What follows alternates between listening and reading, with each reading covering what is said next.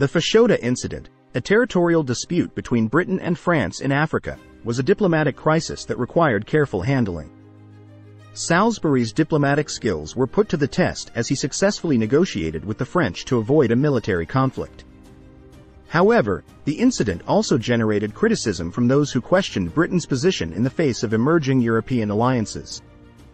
The evolving geopolitical landscape and the emergence of alliances among European powers created diplomatic challenges for Salisbury. His policy of splendid isolation faced criticism from those who advocated for a more proactive approach in forming alliances to secure British interests,